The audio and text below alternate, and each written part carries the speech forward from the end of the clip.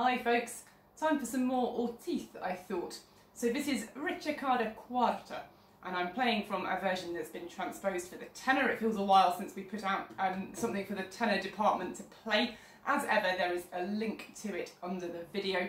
There's a few places where, if I remember, I'll try and point them out. I've made a few B flats into B naturals.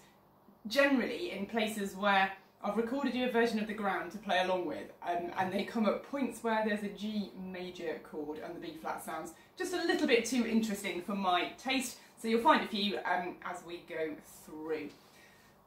First position for starters, let's put the D on a 4, holding down the 1 on the first G, and let's start on a back bow.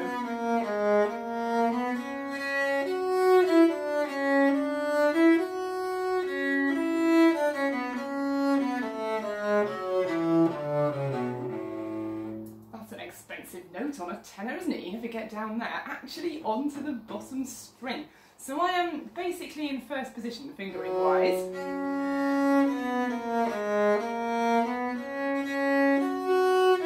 I'm reaching back for the E flat.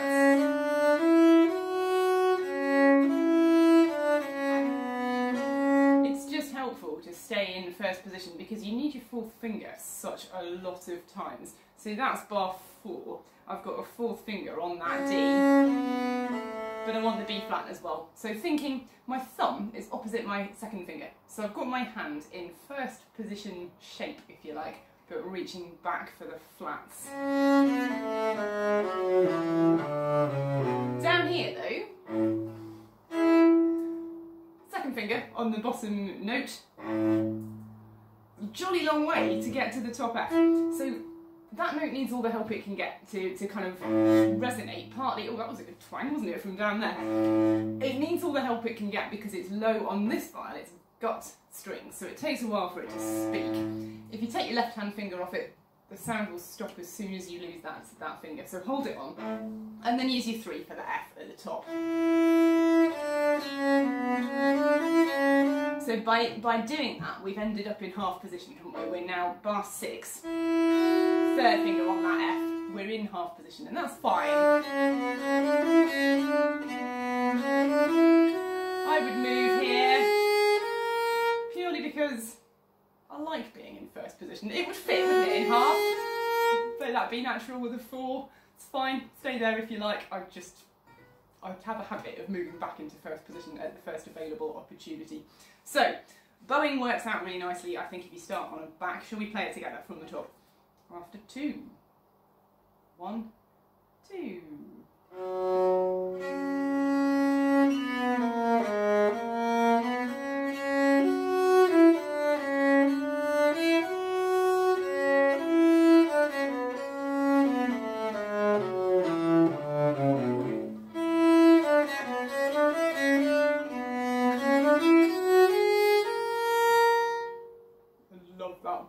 I think you have to bow it as though you're handing that note on to somebody sitting on your right. Then you're going to give them your bow. Just as you run out, you're going to pass it over, and with a bit of luck somebody else will pass you a bow from your left. I think that's the feeling of that one. It goes sailing on into the rest.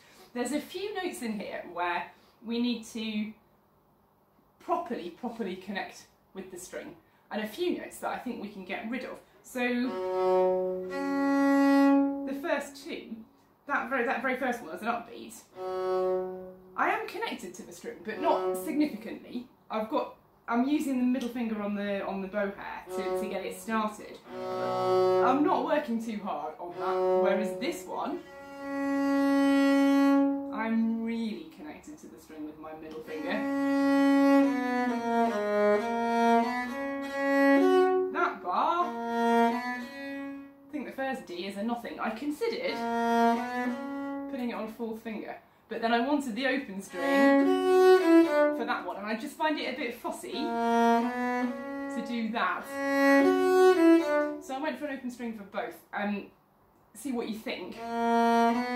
Whatever you choose, the first one is an absolute nothing, and the second, much more energetic into the top G.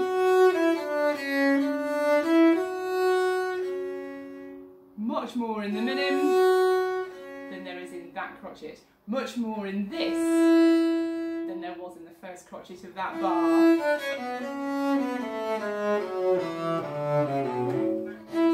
I wouldn't make a meal of that bottom note either. You've got places to be, you know, there's not time to hang around down there, but this one,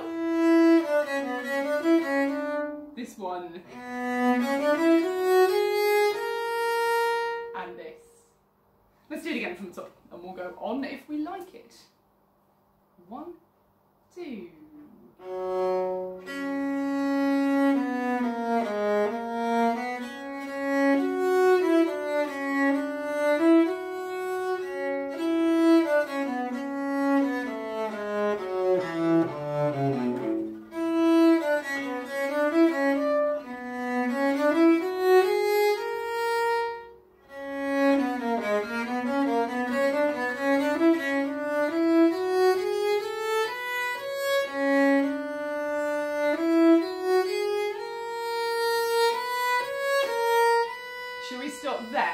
Because I feel like there's a few things to look at.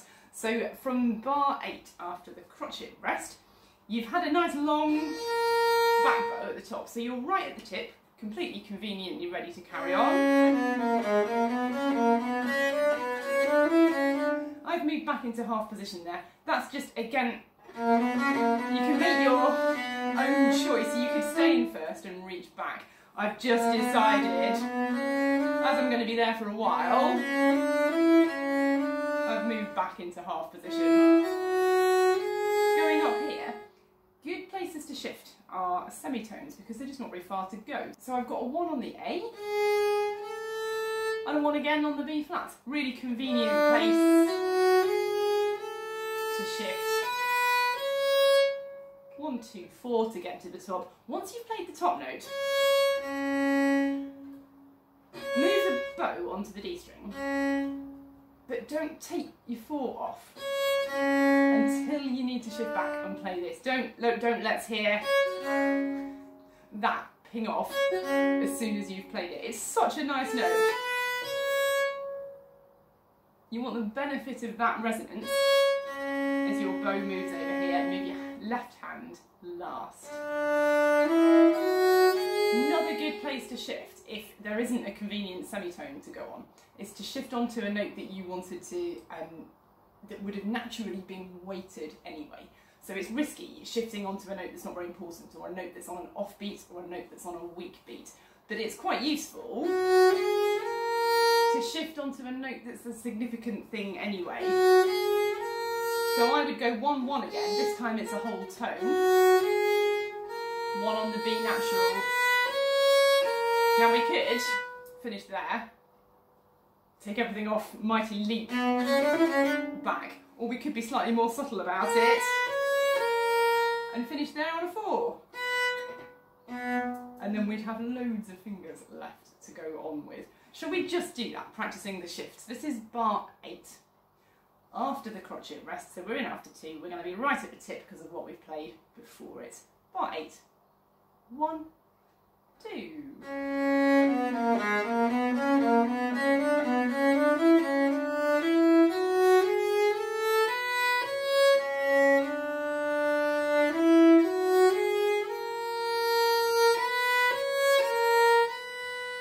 Did you get it? Should we do it once more and go on? Bar 8, after the rest. 1, 2.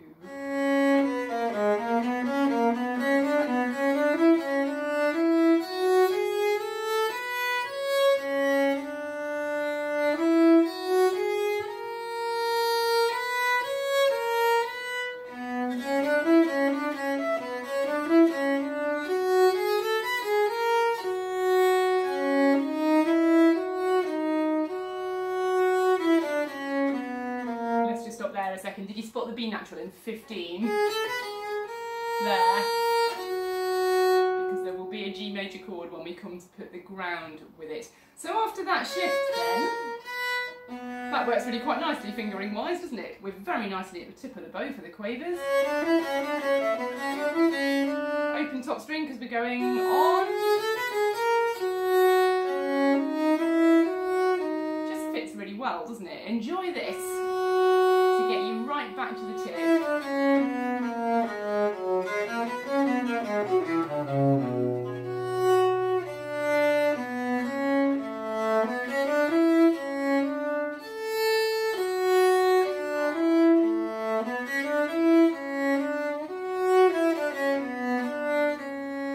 I love this bit, the freedom of those long notes. The convenience of being just beautifully in the right place for these. You get right across the instruments in this, don't you? We don't get down there very often on a tenor. Make the most of just, you don't need to work too hard to make that C bloom, and because it blooms you've got hours to get up to the top G. I like a 4 on that. You could go for the top string. There's something quite nice about having the whole of that C minor chord on different strings, so an open G, E flat, C.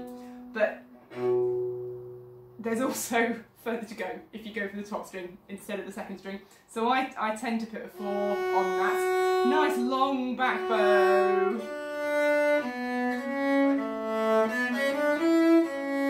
Lots of bow.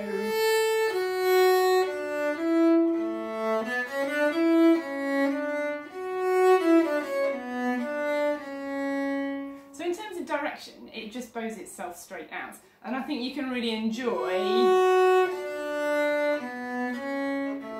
using plenty of bow, getting to one end or the other, staying there a bit, and then working your way back.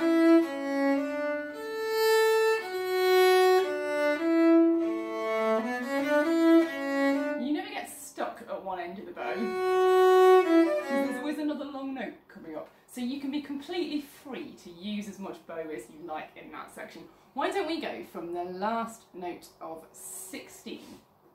That's the 4th finger, and it's a nice long back bow into the sunshine over here. I've moved round a bit because the sun is quite off-putting over there. Yesterday morning it snowed, so you know, you can't win, can you really? This is the last minim of 16, so we're in after 2.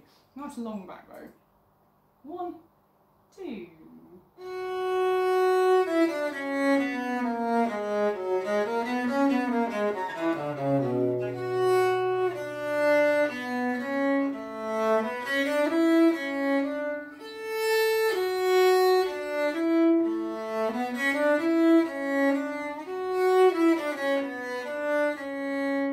There's a lot of places in there as well where little crotchets just can get thrown away. That was too much.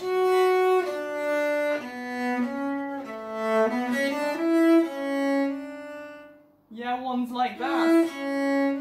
In preparation for nothing on there, in preparation. Nothing on there, so there's lots. Shall we go on? This is 24 after the rest.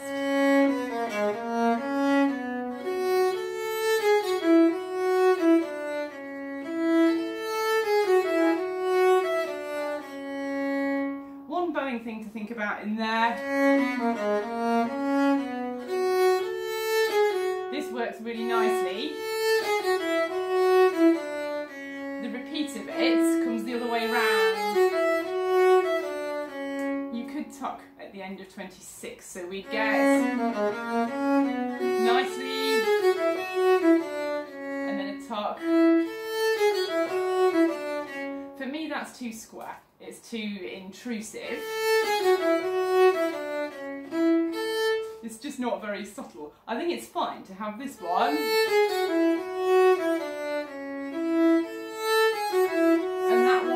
It out and just enjoy working your way back to the tip. I think that's fine, so I wouldn't make a correction at the end of 26. Let's play from 25. 25 after the rest. 1, 2.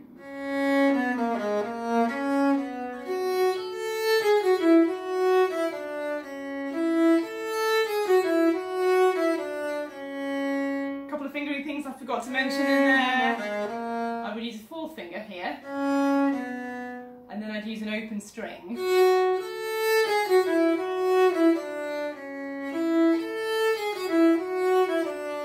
Should we go on?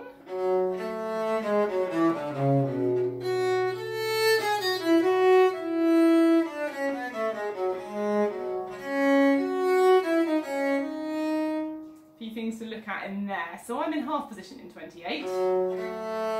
You could play that on the F string.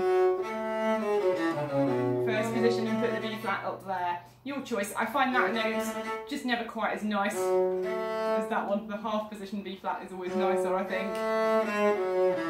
I've taken the first opportunity to get back into first position, so I've moved for the E flat. And then here we are in first position, which helps because we want the 4 on that. And here, this is 31, the bun was a tiny. Once you've played the first quaver G on the F string, play the A on the F string as well.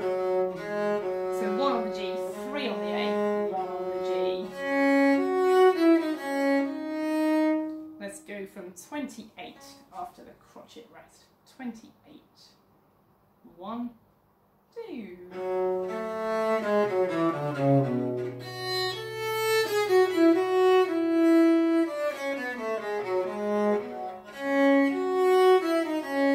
Now that feels backwards, doesn't it, in 31?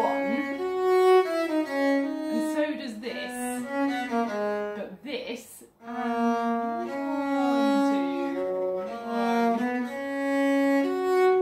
I think life is too short to correct in there. It's too obtrusive.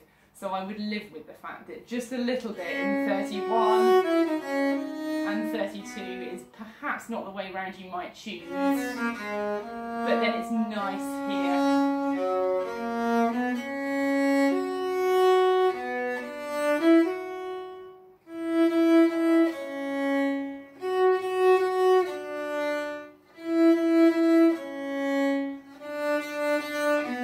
Think of Beethoven 5.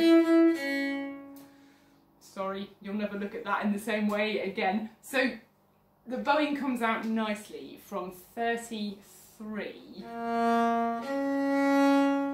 Fingering wise, we're going to bar that to the G across to the B natural. 4 on the top, 2 on the C, and then reach back for the E flat.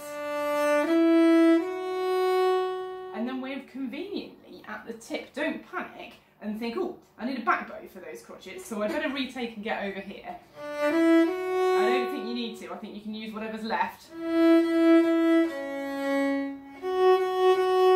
Experiment with these. You could create all sorts of interesting shapes in there. What you can't do play 3 equal crotchets and then a minim that just stops. So whether you go for the middle crotchet or whether you grow through all 3 of them or whether you just make them a bit lifted, whatever, but just don't play them all equal. Bar this, and that's another of my added B naturals.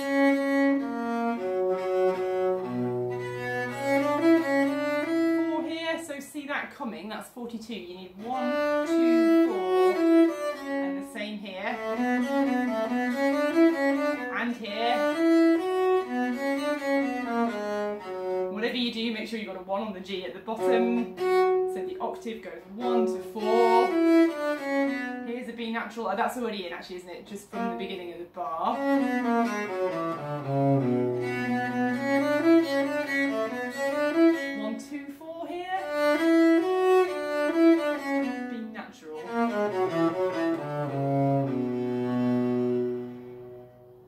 Shall we go from 36? 36. Here we go. And 1.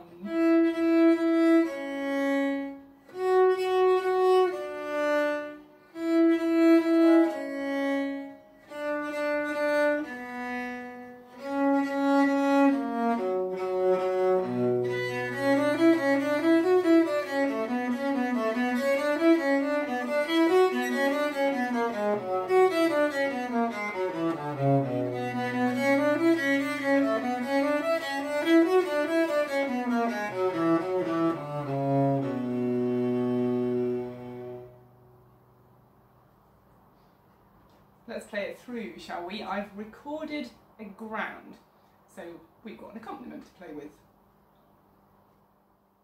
This is quite a steady version of the ground for starters, and instead of counting in, you get an introduction. You're going to hear the last 4 bars of the ground before we start. Here we go.